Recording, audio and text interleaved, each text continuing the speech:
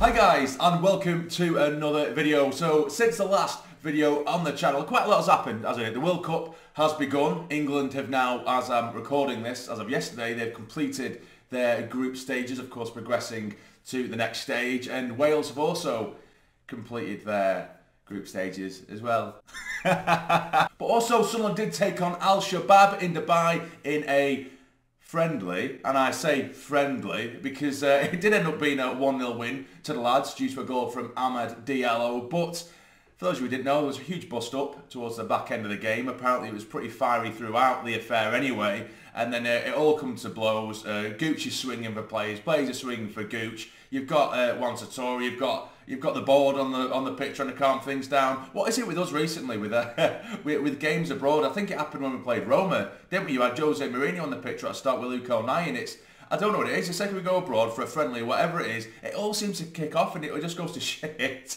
But either way, at least it got some minutes in the lad's legs, and the red card won't mean anything, fortunately for Lyndon Gooch. But you know what Gooch is like, he's got a bit of a temper. Apparently he was bubbling for the majority of the game, and it did happen. But it's a run out for the lads, that's all it is. I'm not going to think too much into it. And yeah, so into this video. So of course, we are going back to Championship football this weekend. We are going to be taking on Millwall this weekend. I will be trying to get out a preview before that. I'll probably try and get that out for Friday at some point. But that isn't what this video was about. This video is transfer rumours. Of course, I love a good transfer rumour video. I know that you guys enjoy the odd transfer rumour video, but it has been pretty heavy. Over the last couple of days, we've been linked with a certain striker, Cameron Archer of Aston Villa. Now, he is a player, it's a name that I have mentioned before in the past as a player that I wanted to see us sign, and then we were later linked with. Now, this lad, he hasn't played many minutes for Aston Villa. In fact, I think he's made 6 appearances over the last sort of season, but it all totals up to about 43 minutes, so less than a half of football. At the beginning of the season, there were rumours that we were linked with him for a loan, and apparently, I think Gerard, who of course was in charge of Villa at the time, was saying that he wanted to see him, see what he's all about, and then just didn't use him. And it's a similar situation with Emery there now. So we're not too sure, but there's been heavy rumours from the football publication called Football Insider saying that Sunderland made an inquiry about signing Aston Villa striker Cameron Archer in January, but apparently multiple Championship clubs are keen to take the forward on loan. So it was a very similar situation, you know. And Archer, I am a fan of. I saw bits and pieces of him when he was at Preston. He did well there. I think it was 7 goals in 20-odd games for the time that he was given as well. He did very, very well.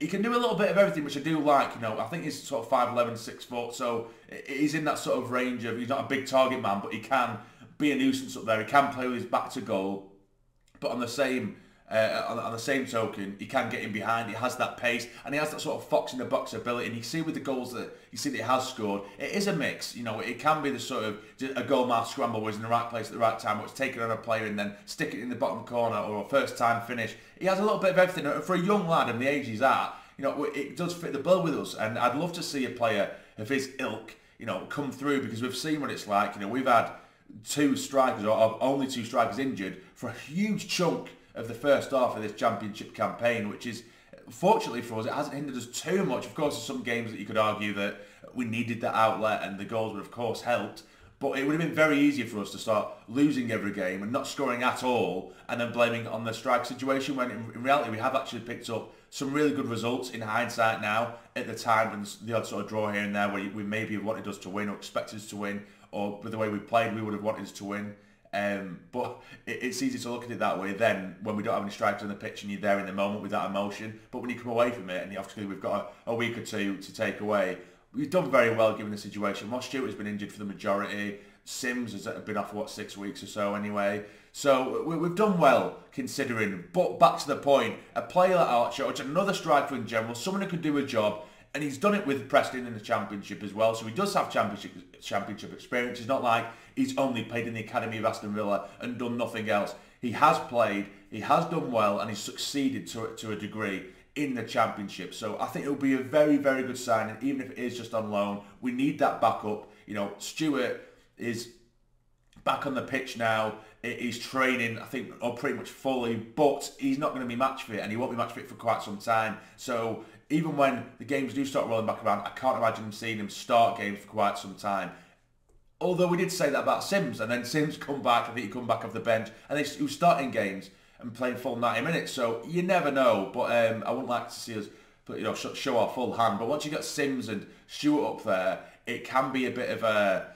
It can be relatively off-putting to some strikers. I think it was similar with Broadhead, who eventually went to Wigan. He thought, Sims and Stewart there, how am I going to get in there? But we need players with an attitude of, I'm going to go in there, work my socks off, train hard, and when I get the opportunity, I'll take it, or I'll try and take it, and then I'll try and get in between those two starters, or I'll try and plead my case, whereas some players, they just don't have that mentality. They want to be, they want to have that sort of arm around them and have that assurance of you're going to be playing at every opportunity given. Do you know what I mean? Or every available opportunity you will be there in the starting 11. And I think we just need that backup. And, if a young lad like Archer, if he does come off the bench, if we were to get him, thinking ahead of the game here, but if he does start to show sparks, maybe grab the odd goal, then he could find himself ahead of Stewart or Sims.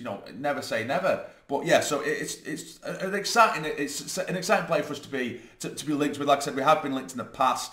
He has only played, I think, 6 times, or made 6 appearances this season for Villa, 43 minutes in total, not great.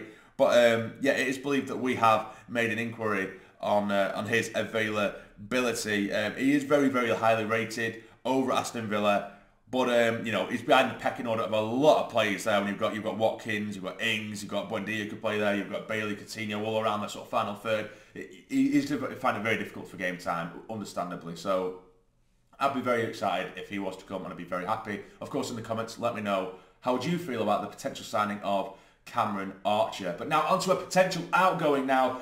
This is something that is going to absolutely drive me mad, and there's probably going to be plenty of videos over January in general regarding Ross Stewart, because Ross Stewart, of course, did excellently well with us last season in the Championship. He made a cracking start to us, in the last season in League One, and he made a cracking start this season before the injury. Hopefully, I know it sounds bad for him, because obviously I only want the best for Ross Stewart, but hopefully this sort of injury puts off a few teams, and maybe think, okay, maybe not touch him just yet, or even try and inquire about him just yet, because of the injury. But we know what he's like. He's a very, very good player, Ross Stewart. He has it all, in strength. It is intelligence in and around the box. It is second to none. His finishing ability and the way he positions himself is excellent. He's a cracking player. We know he can do a little bit of everything. So it wouldn't surprise me if someone was to come in January. It would break me out if someone were. But the rumour is that Middlesbrough are in for him. Now, of course, Middlesbrough now under Michael Carrick, very experienced footballer when he was. He's done his coaching and everything now, and Carrick is someone who I do have a little bit of respect for in terms of I like the way he played, particularly when he's at Manchester United. I know it's a completely different thing now as he's a coach, but Boro, I always think into the little details of why he'd want to go there. Boro, they've been in the Championship for longer than us. We need to remember that we have just come up from League One. We do have the somewhat rivalry with them, which will be very annoying, but also it's convenient because it's relatively close to where we are now in terms of geography or the location. But for me, I would like to think that Stewart can see the plan. Ross can see the plan that is in place at Sunderland, and he is so loved, and he is our main man. And I would like to think that is the case, or at least a contract that he is interested in is on the table. I just have a feel at the minute that a contract is probably... I think a very good Championship contract is probably on the table right now for Ross Stewart. But I also think his agent is doing his job and saying, hold on, January's nearly coming, let's see if we can get you a better deal elsewhere. Again, in an ideal world, I'd like Ross Stewart to say, oh no, I love Sunderland, it's perfect here, blah, blah, blah. But you never know, even a Premier League club might be interested. You have no idea, or a team that are almost solidified to go up. Let's say like a Burnley or a team like that, who you're expected to go up, or a Watford, who were currently in a better sort of position than us to go forward to the Premier League quicker than us. It wouldn't surprise me if that did come to fruition. Doesn't mean it wouldn't annoy me, it wouldn't upset me, but it also wouldn't surprise me. But I'm hoping that this is just rumours, but Middlesbrough are apparently interested in the Loch Ness Drogba. So that is everything so far, guys. As I say, I will be doing a preview to the game, or I should be able to do a preview before the game this weekend. But it's just a little bit of transfer rumours I thought I would keep you guys updated on. Hope you're all well. I know it's been a while again, but it's just been a very busy time for me, as you guys know. But there we are. If you've enjoyed, hit the like button for me and subscribe if you are new to become a fully fledged member of the Sarny Army. But for now, take care and stay jammy.